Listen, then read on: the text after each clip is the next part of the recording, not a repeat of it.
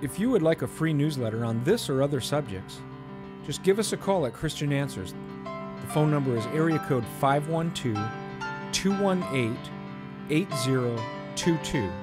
That's 512-218-8022. Or you could email us at cdebater@aol.com. That's cdebater@aol.com.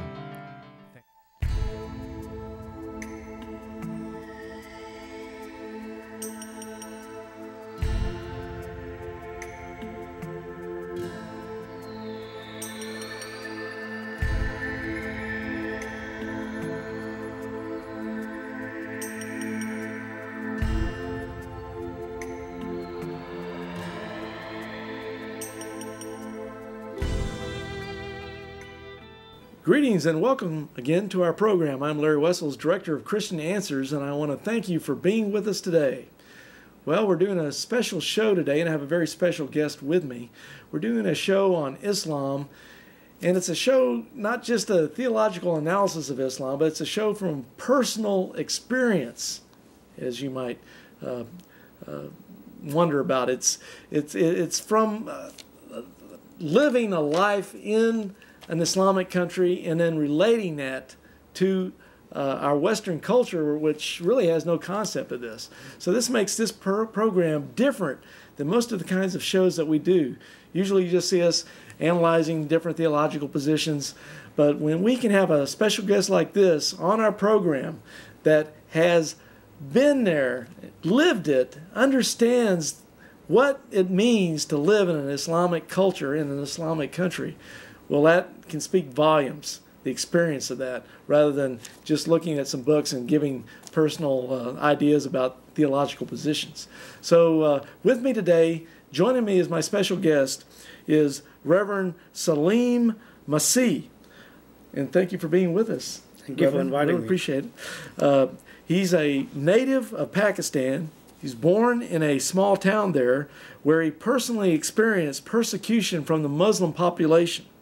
He was born and raised in Pakistan and lived there for 33 years, worked as an ordained minister of the Christian gospel in Pakistan, and then relocated to the United States where he continues his Christian ministry in the Lord's service. Salim Masih was never a Muslim, but he was raised in the Christian faith and saw Islamic culture from this very personal perspective. Now, if our viewers didn't get a chance to see show 1 in this 2-part series, they really missed something, because my guest, Salim, really got into some personal experiences of his life and those of his relatives living in Pakistan. And Salim, we don't have time to go through all that again, and praise the Lord, by modern technology, it's all recorded on tape. Okay. And those that missed it can contact our ministry or other ministries that may pick up on this video and see it later there. But I would like for our viewers right now who are tuning in and seeing this for the first time, could you give just a couple of examples, without going into all of the different examples, but of some of the persecution you personally experienced or your family experienced as you were growing up or even after that in Pakistan as a result of the Islamic religion in the Muslim population there? I don't repeat myself for the audiences who have already seen this first part of a video.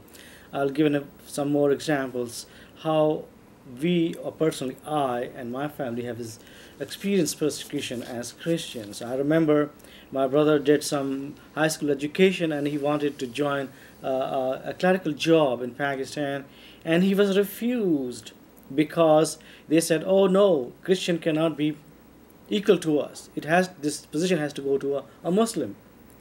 And my brother was refused that job, and he had to struggle till he got another job. And we brought this out in the last program, but basically by this you're saying that Christians and minority religions outside of Islam and the Muslim faith are considered in Pakistan as second-class citizens. Yes, and lower class. Okay, so here's an example of he's refused a job simply because not that he's not qualified and not that he can't do the job. It's just that because he's the second-class Christian who, according to the Islamic culture, is considered, I think you said from the last program, dirty, or a kafir, an unbeliever, Yes. and someone who's worthy Cursed. of shame and Yes. cursed and all these things. Well, could you just give us another couple of brief examples? Okay, so you gave us an example of someone turned down for a job. Does it get any worse than that? Is there any other worse persecution than just being turned down for a job? I remember once I was a young boy and I wanted to eat in a restaurant, and because I saw everybody's eating and I felt like I was a human just like them, and I'm equally human like them, and I wanted to eat in the restaurant, and I went to eat a restaurant, and they came to know that I was a Christian, and they beat me up, and they threw all the vessels that I used outside of the hotel, so because it became unclean. And I was crying and crying and crying, and I went home and told my parents that this is what happened to me, and they could not do anything. And they were crying with me.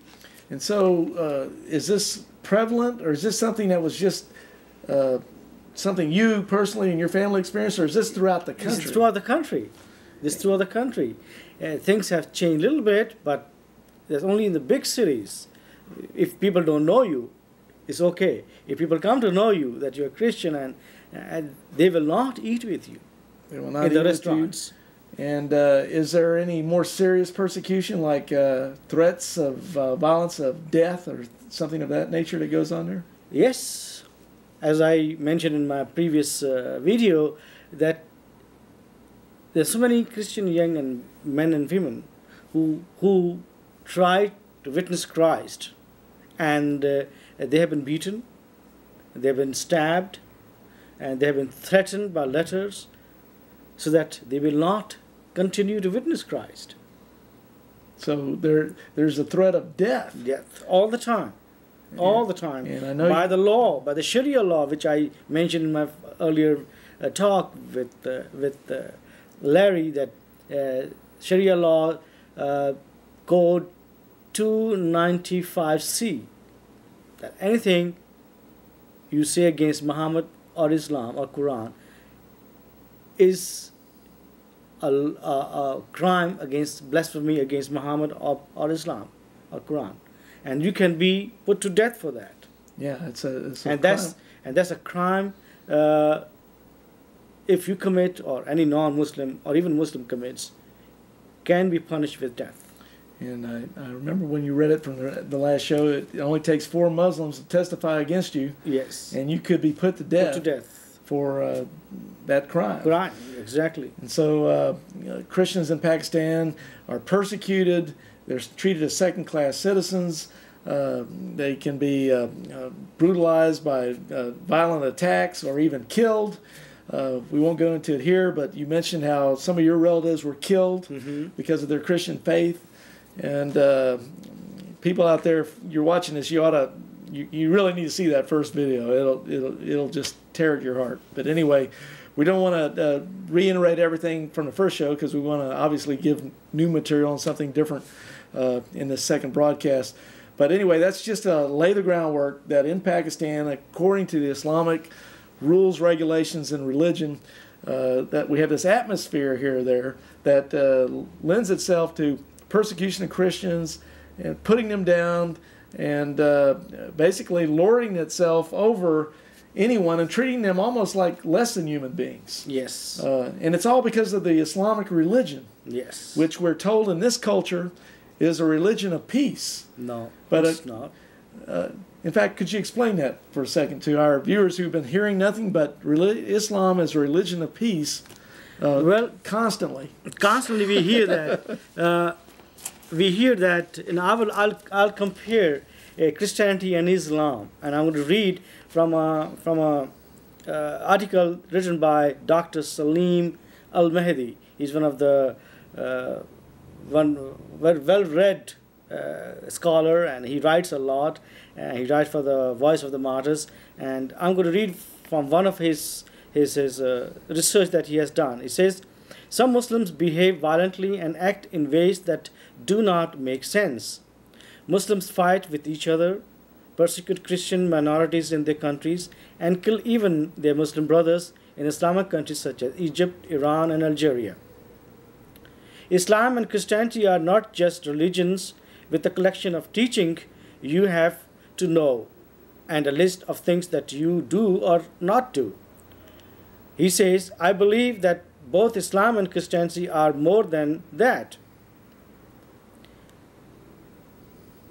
I believe that both Islam and Christianity are more than that because in Christianity, he says, spirit of Islam and a spirit of Christianity has a difference. Mm-hmm. Because Islam believes God far away, who's all the time waiting for you to make a mistake and punish you. Whereas in the God in Christianity is God that has love, all the time ready to embrace a sinner. Mm-hmm. And that's the big difference. Yeah, for God so loved the world that he gave his only begotten Son, that whosoever should believe in him should not perish but have eternal life. John 3:16, showing that love of God, that what manner of love is this, that God should give his only begotten Son? Yes, exactly. But you don't get that in Islam. No. But yet we always hear, and we hear that on the news and on these television talk shows, that Islam and Christianity have the same God.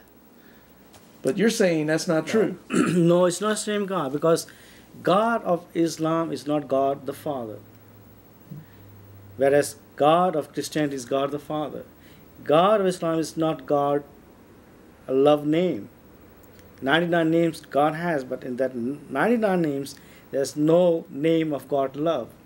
Whereas in Christianity, we believe God is love. Mm-hmm. Mm-hmm. Maybe the concept of God we are hearing from political point of view, from the media, is not the right God of Islam. Now, when I think of God also, you think of the attributes or the moral qualities of the divine being. God being loved in Christianity is also the God of holiness. Mm-hmm. You know, holy, holy, holy, thou Lord God Almighty. You have the God of righteousness, mm-hmm. holiness, justice.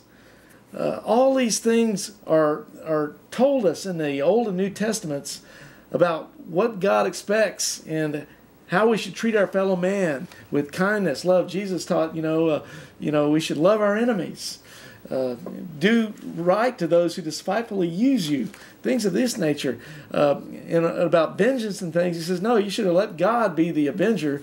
You don't go out and, kill somebody or take the law in your own hands. The Bible talks about how the government is there for justice, and that would be Romans 13. But anyway, the moral qualities is what I'm getting at. The moral qualities of God of the Bible seems to be so different than the moral qualities of the God of Islam.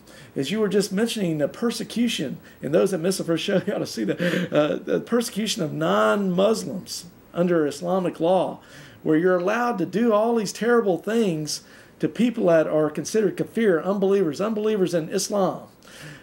The God of Islam allows all kinds of terrible things to be done to people that, according to the God of the Bible, would be considered sin and wrong and abominations to that God, who will send you to hell for doing the kind of things that the God of Islam condones. Mm-hmm.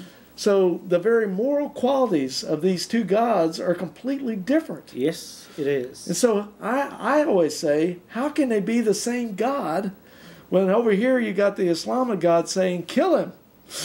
Yes. And over here, the other one is saying, forgive him and do right to him and, mm-hmm. and help him and all these types of things, like the teachings of Jesus show, the Sermon on the Mount. Yes. And blessed are the meek. Yes. You get these kinds it's so alien from Muhammad's teachings, where he says, take the sword, crucify them, cut off their hands and feet. The hadiths say how he burned their eyes out, and made them die of thirst and slaughtered. Put them to shame. Put them to shame. And slaughtered all the men of cities and sold their wives into slavery, and even took sex captives from some of the women he captured in battle, along with his followers. All that's so alien. And to- the most biggest thing that we don't hear from the media, God of Islam and God of Christianity, we believe in God, triune God, God the Father, God the Son, God the Holy Spirit. Whereas in Islam, God the Spirit is Angel Gabriel. For them, there's no Holy Spirit. Right, the Holy Spirit, according to the Quran and the Hadith, is the angel Gabriel. Yes. So they deny the very nature of what we find in the Bible as being the third person of the Holy Godhead, the Trinity. Yes. The Father, Son, Holy Spirit. But to the Muslims, the Holy Spirit is this angel Yes. named Gabriel who got in contact with Muhammad to come up with this Quran. Quran, exactly. So even there, that shows the gods of these two respective religions have to be different, Yes. because the Holy Spirit in Christianity is God, Yes. but in Islam, the Holy Spirit's only this angel Yes. that's a servant of Yes. Allah. And secondly, according to the Quran, Christ is created from the dust. Whereas in the Bible, in the Gospels, God is the Word. Jesus is the Word of God, a Son of God. Yeah, John Equally- 1:1. In the John beginning was the 1? Word. The Yes. Word was with God, and the Word was God. And verse 14 goes on to say, and the Word became flesh and dwelt among us. Yes. And we beheld His glory, the glory of the only begotten of the Father. So cannot be the same God. It's a different God. That's why we're having this problem. Right. And once again, it gets back to that media situation. Islam is peace. Christians and Muslims have the same God. But as we've been just talking already, we're seeing that from a doctrinal, theological perspective already, the gods have to be different. The God of Islam and the God of Christianity, different gods. And their moral attributes are different, because Allah's telling them to do this thing over here, and the Christian God's saying, no, don't do that, do this. And then you have this idea of Islam being peace. But as I've mentioned many times on many of our shows on Islam, it seems the only peace that you're going to get is if everybody's either dead or they become Muslims. Yes. Yes. It's three choices. Three choices out of three. So if you're not a Muslim, then you're going to get no peace from the Muslims or the God of Islam. And we read plenty of references last time Yes. out of the Quran to show that. So those are just a few of the differences Yes. between Islam and Christianity. Yes. Now, is there something else you'd like to point out here along these lines? Regarding God of Jesus, or our Christian God, and God of Muhammad. God of Muhammad is a judge, whereas God of Christianity is God the Father, who's waiting for the prodigal son or a daughter to come, so that he's once again part of the family. He's not waiting to judge us, to throw it in a hell, but he's there waiting for us to come and join with him, to live with him forever, and have eternal life. And that's a big difference there. Now, let me ask you this. Now, why is it that, in Christianity, you have the Trinity, Father, Son, and Holy Spirit, and Jesus is always talking about the Father. Yes. And he gives a great high priestly prayer there in John 17, and talks to the Father continually throughout the Gospels. Mhm. The Father, our Father who art in heaven, hallowed be thy Yes. name. Yes. But and the Muslims regard Jesus as a great prophet, and Yes. he brought the Injil, Yes. and he had this mission to bring people to God. Yeah. How come the Muslims never use that term Father like Jesus did?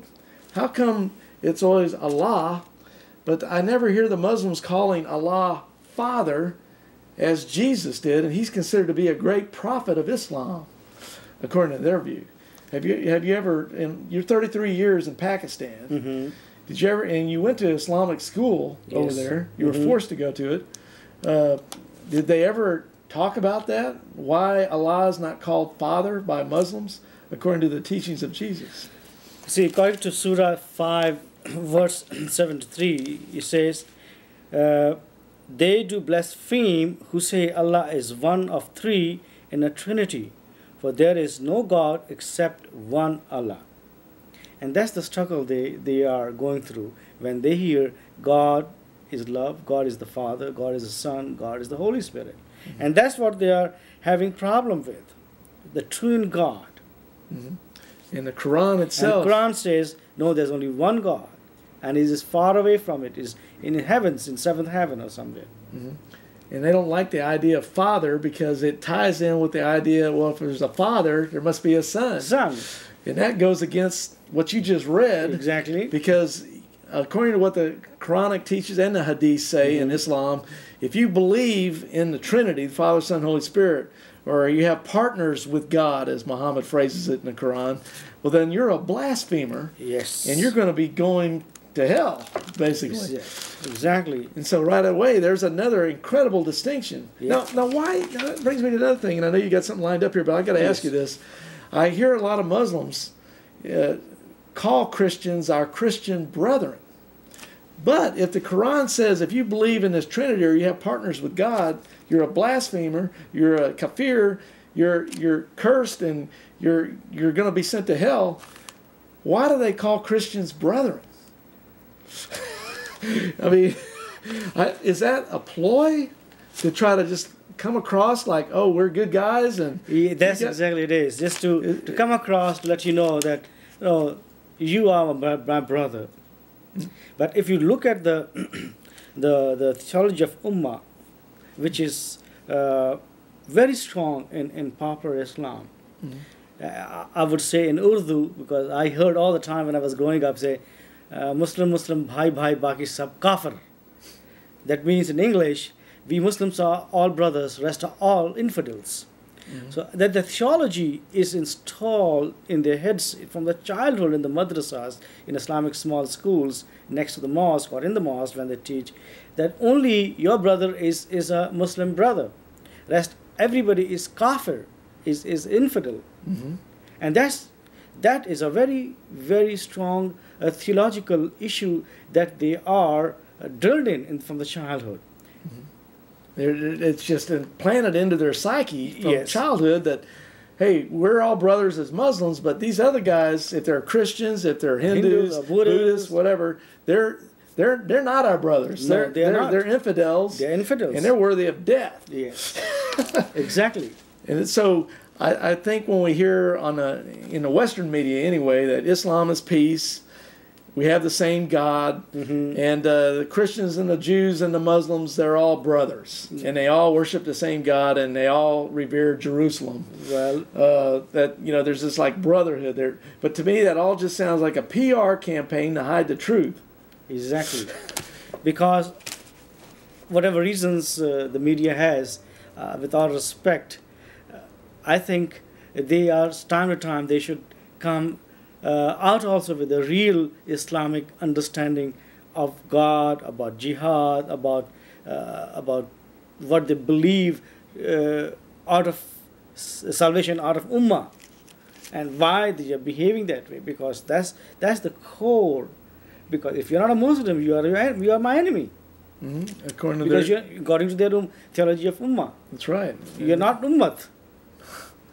And I guess what we're doing here is one reason we're doing this program is just to show why what you're being told by mainline media sources and what you see in reality when you read about another bomb going off and more terrorists have killed a bunch of people and there seems to be a religious connection, but yet these are just extremists, and it's always a fundamentalist and an extremist, and it's not really the religion of Islam. These are perverters of Islam. These aren't these guys that go around blowing up school buses and killing kids, even though they're yelling Allah Akbar. Allahu Akbar. They're extremists, and they don't really they're making a mockery of Islam. That's what we're being told, but I don't think that's the case at all. No, I don't believe it either. Living in Pakistan, experiencing Islam so much, for so many years, and living among them, and being persecuted not just by myself, but most of my Christian brothers and sisters and non-Muslims in Pakistan, I can say with certainty that they are big numbers. I cannot say how much percentage they are, but they are not in small numbers. They are not just extremists. They are big numbers. And they're taking this Quran seriously. And they take it literally what is in Quran and Hadith and Sunnah and Sharia. Mm-hmm. And they believe it. That's what God wants from them as a Muslim young man and woman. Now, you've got a great quote, and I think at this point in our conversation, it would be great to bring it up, from the Ayatollah Khomeini out of Iran.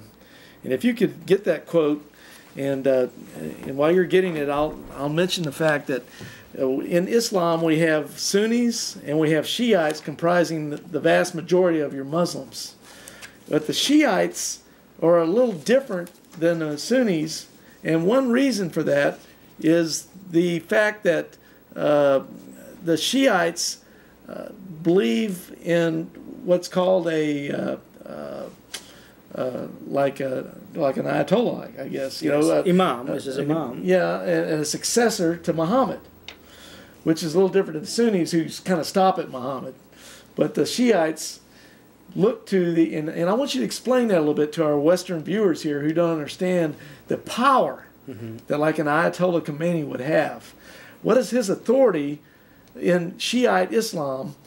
And once you explain that, give us some of the quotes that you have from him that will really put the wood to the situation to explain the kind of danger we're in with this. Yes, I think Imam Khomeini in Shiite religion is a successor of continuation of successor of Muhammad's, like the caliphs were, and then in the imams were 12 imams, and this is the continuation of that cycle.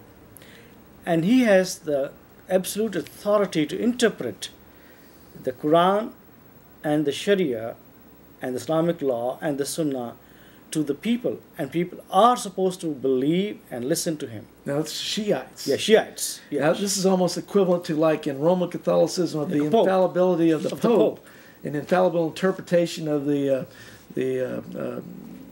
I forgot the exact term of that, but they've got a organization in the church that infallibly interprets Scripture. But this is the same thing. Infallibility of the Pope. Yeah, equally powerful. And equally, the magisterium. Equally powerful and equally infallible. Right. So right. Khomeini is talking about the jihad and how he understands jihad and how he interprets the understanding of jihad from Quran. And you're not just saying this is his interpretation. It is his interpretation, but everyone's required to accept what he says. Yes. That's the kicker. That's the key. Right. Yes. So what does he say? And he says, Islam makes it incumbent on all adult males, provided they are not disabled and incapacitated, to prepare themselves for the conquest of other countries, so that the writ of Islam is obeyed in every country in the world. But those who study Islamic holy war will understand why Islam wants to conquer the whole world. Those who know nothing of Islam pretend that Islam counsels against war. Those who say this are witless. Islam says, kill all the unbelievers just as they would like to kill you. Does this mean that Muslims should sit back until they are devoured by the unbeliever? Islam says, kill them, which means the non-Muslims, put them to the sword and scatter their armies. Does this mean sitting back until non-Muslims overcome us? Islam says, kill in the service of Allah those who may want to kill you. Does this mean that we should surrender to the enemy? Islam says, whatever good there is exists thanks to the sword, in the shadow of the sword. People cannot be made obedient except with the sword. The sword is the key to paradise, which can be opened only for holy warriors. There are hundreds of other Quranic Psalms and Hadith saying of the Prophet, urging Muslims to value war and to fight. Does all that mean that Islam is a religion that prevents men from waging war? I spit upon those foolish souls who make such a claim. That's right from the words, the lips of Ayatollah Khomeini, who speaks with the authority of an infallible pope to a willingly obedient Shiite population that I guess the majority would be in Iran. Iran. And Yes. how many people would live there? Maybe millions of people. Yes, Millions. So he's saying, I thought it was interesting. He's actually saying these people are witless that don't Yes. think that the Quran and the Hadiths teach war. War, yes. And he says, kill them. Yes. And he Use said, the I sword." spit on the soul if they believe that. That's right. That's right. And he says you got to use the sword and be a holy warrior through jihad to enter the gates of paradise. And not only to do that, but we have to conquer the world. That's right. Make them Islamic. That's right. And of course that's taught in the Quran and the Yes. Hadith anyway. Yes. So to me, just knowing and having read the Quran and these Hadiths myself anyway, I can understand why he says that. But now someone who's ignorant, that doesn't know this stuff, and they hear him say that, they think he's some kind of radical fundamentalist that is just making this stuff up and he's distorting Islam. They couldn't be more wrong. They couldn't be more wrong. How can he be a fundamentalist who's leading millions and millions of Shiites in Iran and other parts of the world who listen to him as their Khomeini, as a successor to Muhammad. Yes, almost successor to Muhammad. Right. And direct linkage with the Imams, which is a continuation of the relationship with Muhammad. Right. Right. So I cannot understand how Islam can be peace. Unless it is, like we said before, the only peace really is for those who convert to Islam, and they'll get some peace within the Islamic Brotherhood, but anyone else, you either die and get your peace that way, or you get no peace at all because you'll be persecuted. Now, Khomeini mentions there in that quote, in fact, you might want to mention where that quote came from for those viewers that want the difference between Jesus and Muhammad, for instance, is vast when you look at their lives individually and then comparatively. But what does Islam say about paradise compared to the Christian paradise or heaven? Well, let's talk about a little bit about hell. What Islam hell and thinks of paradise. hell. Yeah. Let's go ahead and look at both of those things. Yes. Because the kafir, the unbeliever, is going to hell, and they're blasphemers because they believe in the Father, Son, Holy Spirit. They believe in partners with God and all these things. So they're going to hell, and then the Muslims think by the sword and stuff they'll enter the gate for paradise. So let's take a look at the Islamic hell and also the Islamic paradise. Okay. Now, the description of hell in Islam is from the Dr. Salim Al-Mahdi's article, March 1998. He says, hell in Islam is a place of fire and torment. Allah prepared to fill it with the jinnis. Jinnis are evil spirits. And mankind, and no one will escape. It's very interesting to know that no one escapes that hell. Everybody has to pass through hell after the death. It has been created for both the righteous and the unrighteous. In the Quran, in Surah Al-Hiraj, Surah 15, verse 43 and 44, it says, Gehenna, hell, shall be their promised land, and together 7 gates it has, and unto each gate a set portion of them belongs. Read also in Surah Maryam, verse 71, not one of you there is, but he shall go down to it, which is hell, that for the Lord is a thing decreed, determined. then we shall deliver those that were God-fearing. So God decides who goes to heaven and who goes to hell. But everybody has to go to hell, including Muhammad. Mm-hmm. In fact, that's even in the Hadith, I believe. In one of our previous shows, I think we gave a reference to that. Okay. If my memory can serve me okay. So that's totally different, though, from the biblical concept, because there only the wicked and the unrighteous and the unbelievers Yes. go to hell, and the righteous and those that are born again and washed in the blood of Christ, Yes. they never see hell. They go to heaven, and they Yes. avoid hell. But in Islam, everybody goes to hell. Yeah. But the interesting part is that if you die as a martyr, you don't have to go to that process. You go straight to heaven. Ah, that's right. I forgot about that. So there's you there's an avoid exception clause. There's exception clause, and that's why these young men or women would like to die as a martyrs, because they escaped that process of hell.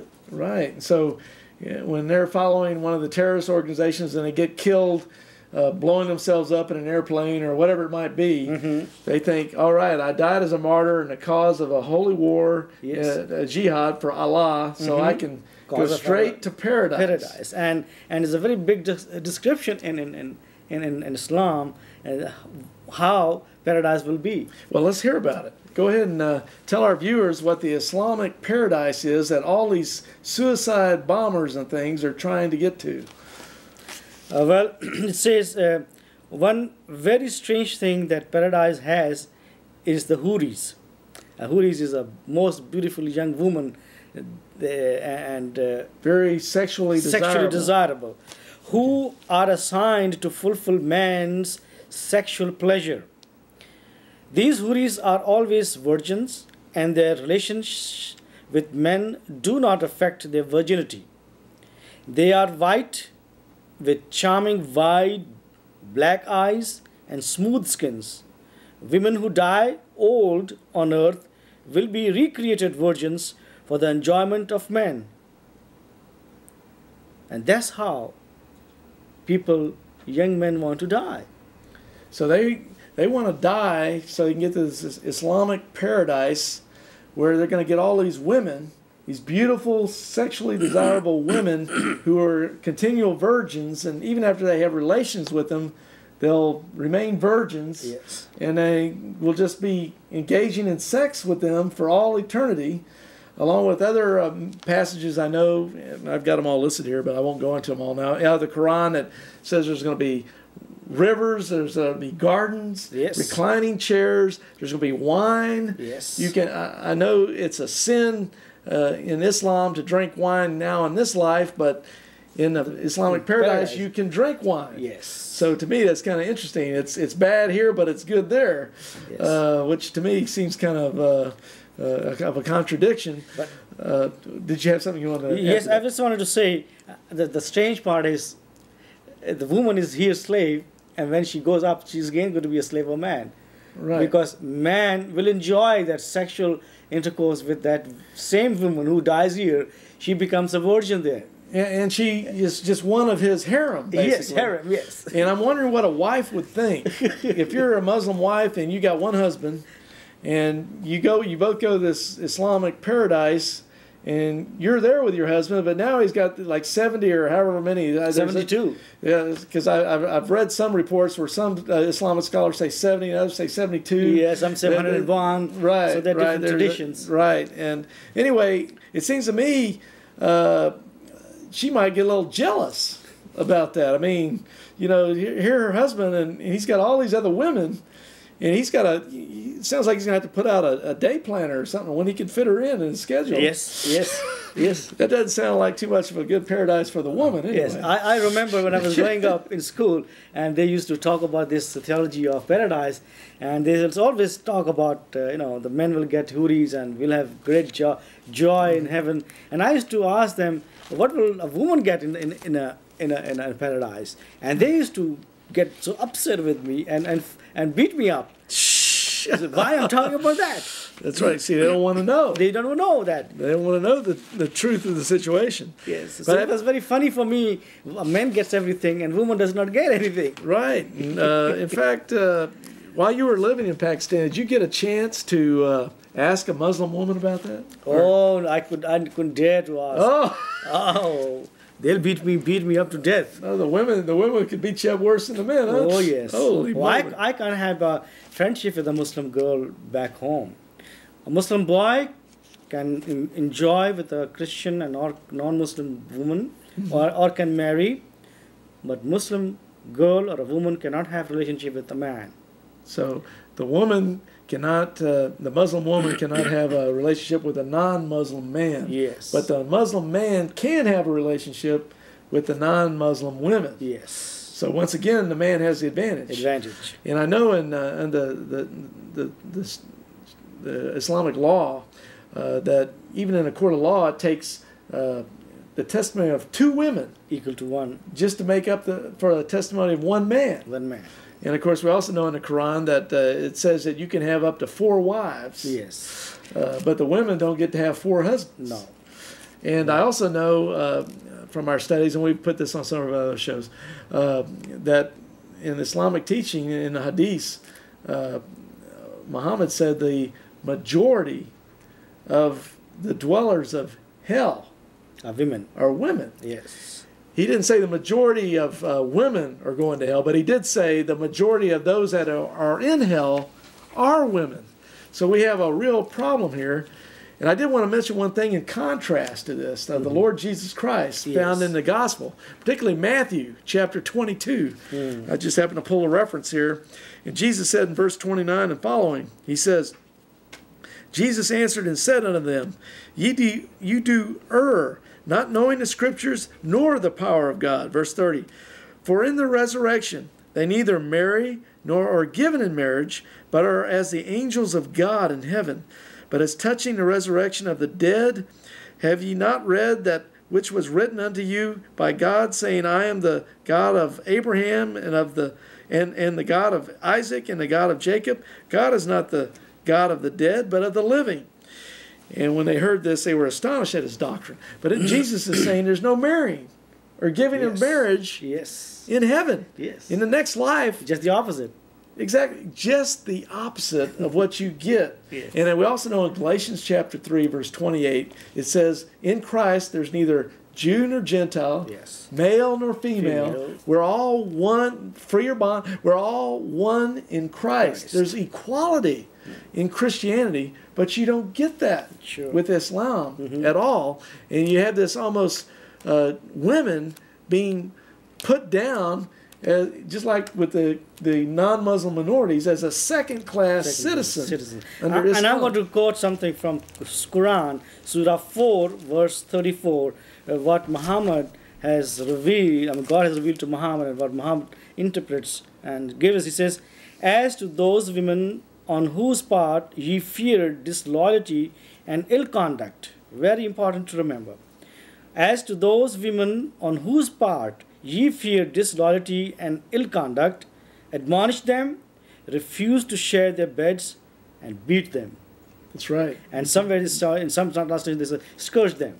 Well, you're totally right. And in this Islam and in the Quran, you can beat your wife. I got in a debate a few months ago with a Muslim who called us up on our live television show, and he argued that point.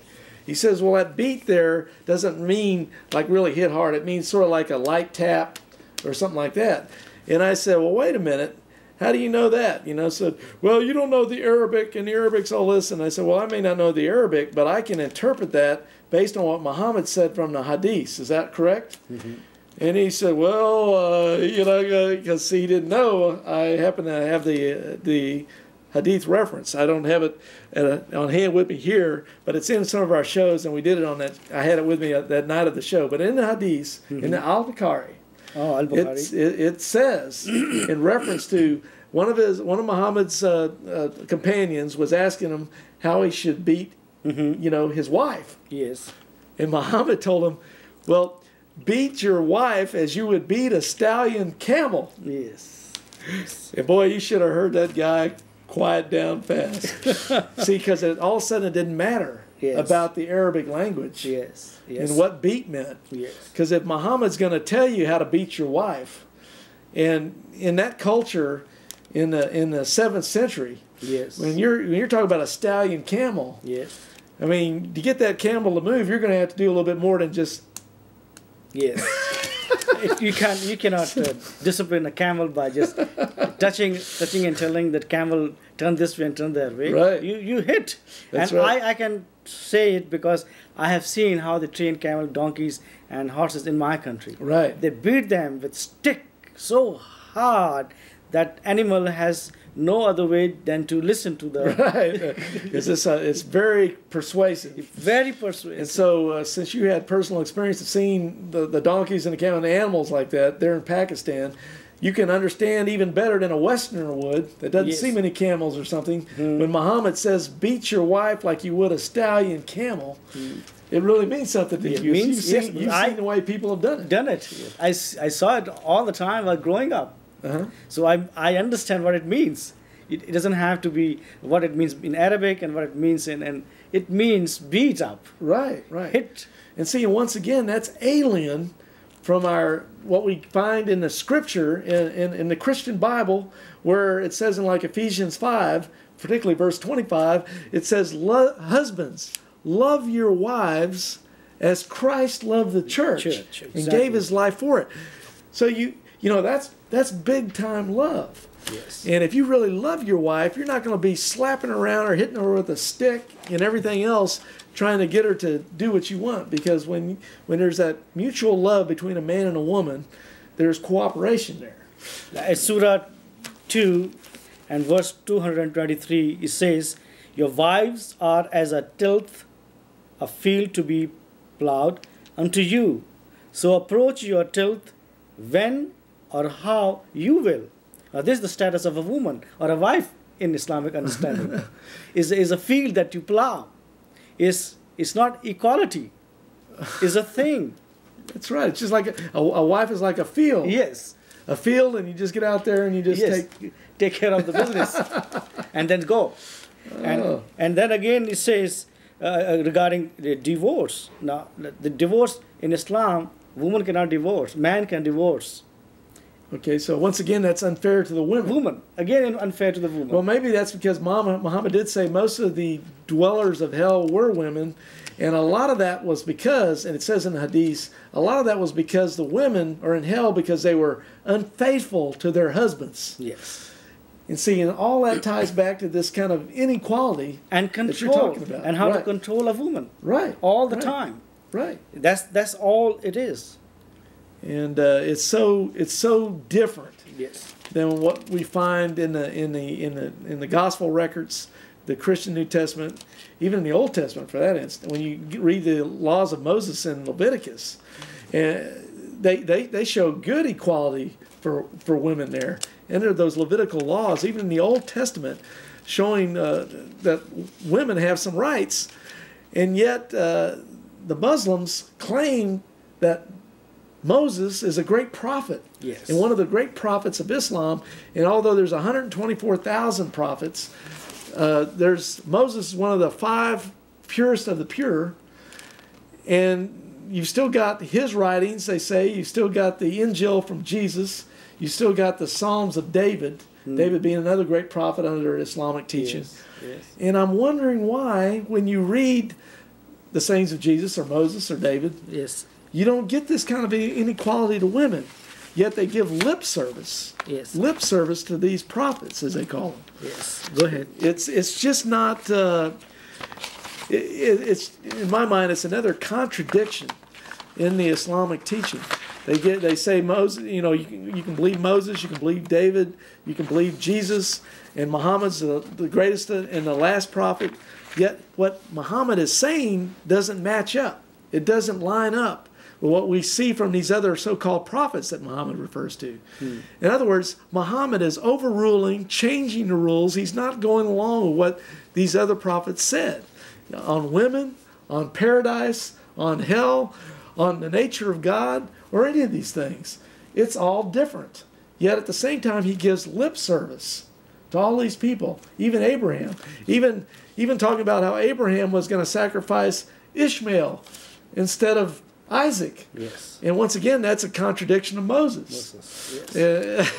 So anyway, brother, you got something else? Yes, I'm going to read about what Abu Bakr thought of a woman. According to Abu Bakr, woman was a toy. The hadith from Kanzul Ulama, volume 21, hadith number 919. Abu Bakr says in his book, Abu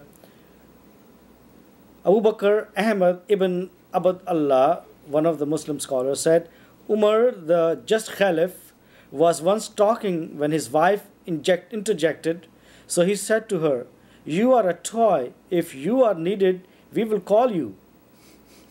Amr bin al-Anas, also a caliph, said, women are toys, so choose. So you choose a toy, you choose a woman. Right. I mean, this is the status of a woman in the eyes of Caliph Umar. That's right. And Muhammad and other successors. And you know, when you think about it, when we were kids, we had our toys, and my parents would get mad at me if I left my toys outside of my room and I left them laying out in the yard or something. Get your toys and keep them in your room. Well, that kind of reminds me of how Muhammad said that wives are supposed to stay in the house. Yes. Yes. Keep your toys in the house. Toys in the house. Yes. So it all cover it up. Yeah, right. Hide it. Nobody will take it. Right. It all makes sense from that perspective. Yeah. So what we're seeing here is a religion that claims and gives lip service to Jesus, gives lip service to David, to Moses, to Adam, to Noah, and tells some kind of Bible stories and Old Testament stories and some other stories, and it claims some kind of link to Old Testament, New Testament. But as we analyze it and look at it for what it's teaching in comparison to what these other prophets are teaching, and were teaching long before Muhammad came along. Yes. Moses in the Old Testament were there, and the manuscript evidence was there long before Muhammad came along, in the 7th century, 600 years after Christ. And you got the manuscript records of the New Testament, the sayings of Jesus, going all the way back hundreds of years before Muhammad. And then you could recreate everything from the writings of the early church fathers and from early Jewish sources like the Septuagint, 200 years before Christ. Yeah. And all of that disagrees with the teachings of Muhammad, who's claiming that he's simply restoring what these guys said. And from my perspective, and I'm sure you would agree, I don't think he's really telling the truth on this based on the historical evidences and facts that we have before us. Just to illustrate the tremendous contrast between Islamic teachings and teachings of the Bible, we can see by this screen what the Quran and the Islamic Hadiths have to say about whether women can be beaten by their husbands. Exactly how do they beat their wives? Surah 434 says a husband can beat his disobedient wife. The word beat is also used of beating a camel or violent criminal. Quote, how does any one of you beat his wife as he beats the stallion camel, and then he may embrace, sleep with her? And Hisham said, as he beats his slave, end quote. And that's from the Al-Bukhari Hadith, volume 8, number 68, page 42. Along these lines of wife beating in Islamic teachings, we find the Prophet of Islam, Muhammad himself, beat his wife, causing her pain. Quote, Aisha said, that's Muhammad's wife, quote, he, Muhammad, struck me on the chest, which caused me pain, end quote. That's from the Sahih Muslim Hadith, volume 2, 2127, page 462. The context is when Muhammad thought Aisha was asleep, he snuck out, and Aisha followed him. When Muhammad returned, Aisha was breathing heavily, and Muhammad caught her.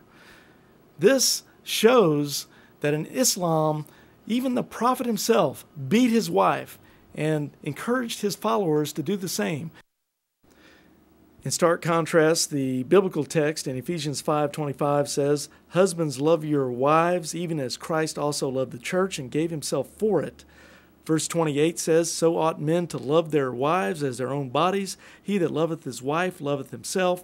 For no man ever yet hated his own flesh, but nourisheth it and cherisheth it, even as the Lord the church." Quite a contrast from wife beating in Islam. We know from what we've seen in the Christian teachings and things that we're all one in Christ. God doesn't show favoritism of one sex over another sex. He's magnanimous in his love for us, and when we look at the way Muhammad talks about women as toys, or most of them, the majority of them are dwellers of hell are women, and they only get. It takes two women to make up one man's witness or testimony in a court of law. They got to stay in the house, and there's all kinds of other things you could say. This just doesn't, brother, sound like we're talking about the same God as we're always hearing in the news media and representatives of Islam. Well, we all believe the same God. We all have the same God, and Islam's religion of peace, and all these types of things. It just doesn't sound true for anyone who actually studies it. No. Now, this is we've only got less than a couple of minutes to go here, and I would like you to spend this time, if you could, talking to maybe some Muslims that are watching right now. They've heard some of the things we've said. What would you tell these Muslims as we get ready to go off the air that might give them some hope for the future if they are accepting some of the things we might have been saying here? There's no salvation unless we follow Christ. He's the only way, the truth, and life. And nobody enters except through the Son, Jesus. And I suggest and invite you to listen and reflect carefully what we have talked about with Brother Larry here, and you have heard, and make a choice, make a right choice. You have the right to choose, and you know the truth and the untruth. Christ is only way. Come to Him, because God the Father loves you through Jesus Christ our Lord. I pray that one day the love of Christ will reach you. I hope through this videotape it will touch your heart, mind, and soul, and help you to reflect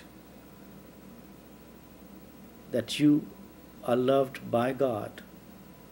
Come to Him, who is Father and only love, who cares.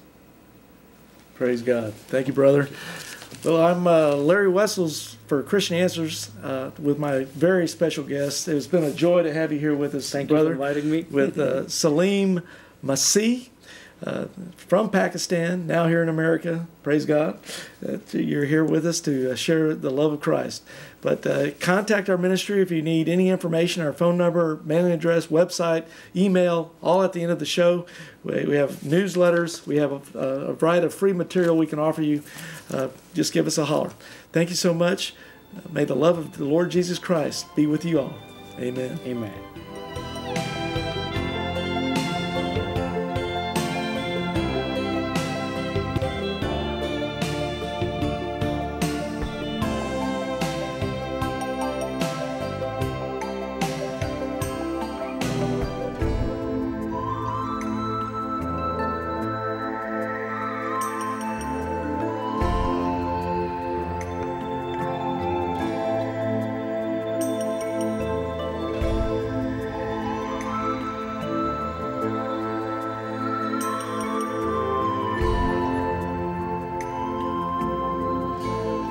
Check out our websites. BibleQuery.org. This site answers 7,700 Bible questions. HistoryCart.com. This site reveals early church history and doctrine, proving Roman Catholicism is not historically or doctrinally viable. MuslimHope.com. This site is a classic refutation of Islam, a counterfeit religion created by Muhammad. Free newsletters are also available.